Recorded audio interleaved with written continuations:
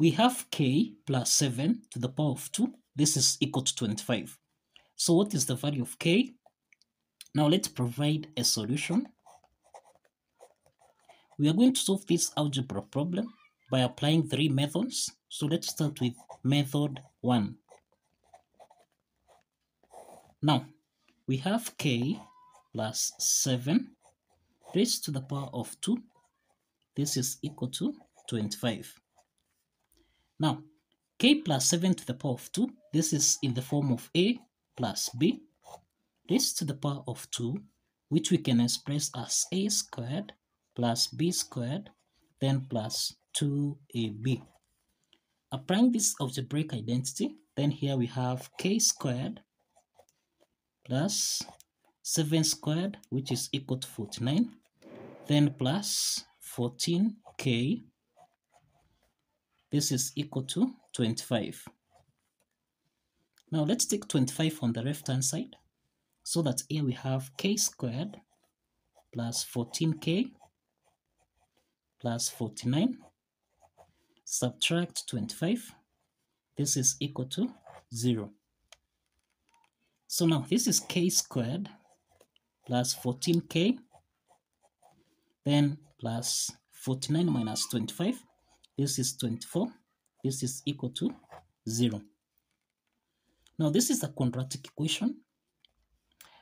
We can solve this quadratic equation by factorization method, where we have the product equal to 24, and we have that the sum is equal to 14. This is actually 14.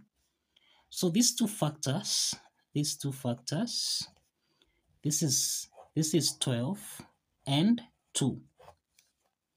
So that if you say 12k plus 2k, this is equal to 14k.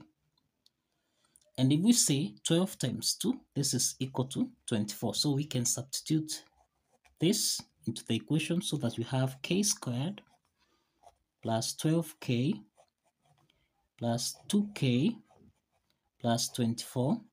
This is equal to 0. So from the first part here, we find that k is common, so we can factor out k so that we have k. Into the parentheses, we have k plus 12.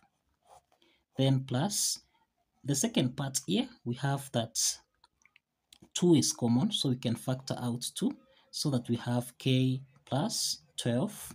This is equal to 0. So this implies that here we have k plus 12, and then we have k plus 2.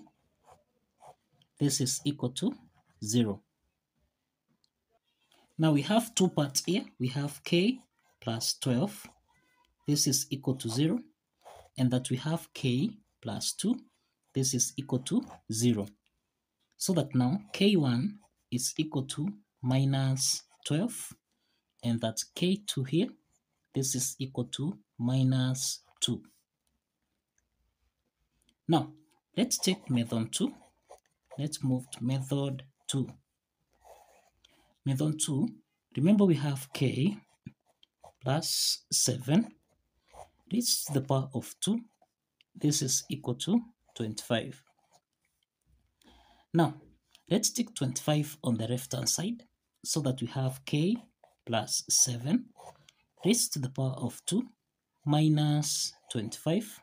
This is equal to 0. Now, this is k plus 7 raised to the power of 2 minus 25, which is 5 to the power of 2.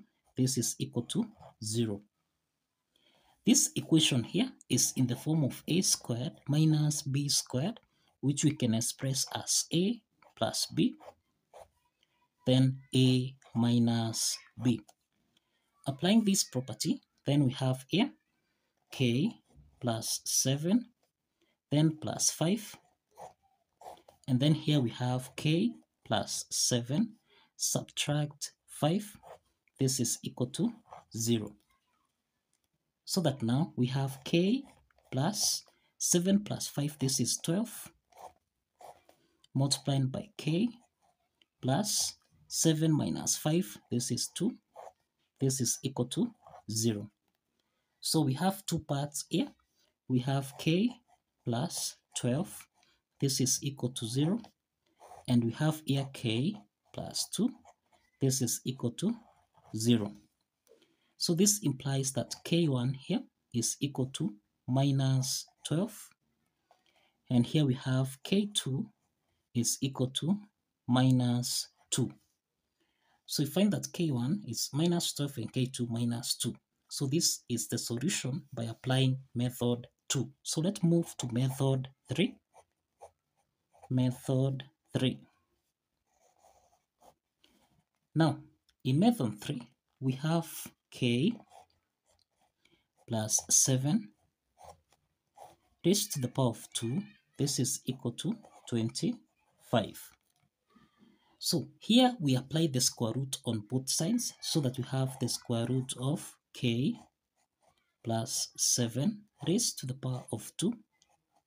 This is equal to plus or minus the square root of 25. So now here we eliminate the square root sign here, so that now we have k plus 7. This is equal to plus or minus the square root of 25, which is equal to 5. Now here we have k plus 7. This is equal to plus or minus 5.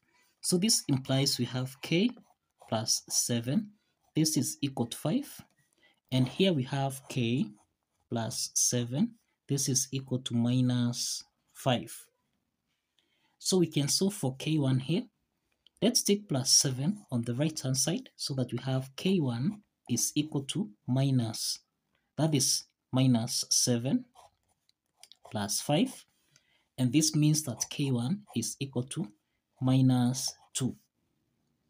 On the other hand, we have k plus 7. This is equal to minus 5. So let's take plus 7 on the right hand side so that now k2 is equal to minus 5. Subtract 7, and this means that k2 here is equal to minus 12. So the next step from here is to verify. So let's verify that k1 and k2 satisfies the equation. So we have that k1, can call this one as minus 2, and k2 being equal to negative 12. Now, if you recall, we have that k plus 7 raised to the power of 2. This is supposed to give us a value of 25. Now, k1 is minus 2, so we have minus 2 plus 7 raised to the power of 2. This should be equal to 25. So minus 2 plus 7, this is 5 raised to the power of 2. This is equal to 25. So it's clear that 5 squared is 25, which is equal to 25. The left hand side is equal to the right hand side. Let's check for k2, which is minus 12. Now here we have minus 12 plus 7 raised to the power of 2. This is supposed to give us a value of 25. Minus 12 plus 7, this is minus 5 raised to the power of 2, and this should give us a value of 25. So this is minus 5 squared, which is 25, and this is equal to 25. So the left hand side is equal to the right hand side, and this proves that both k1 and k2 satisfies the equation. So kindly follow the steps, like this video, and kindly subscribe. Please subscribe. See you in the next video.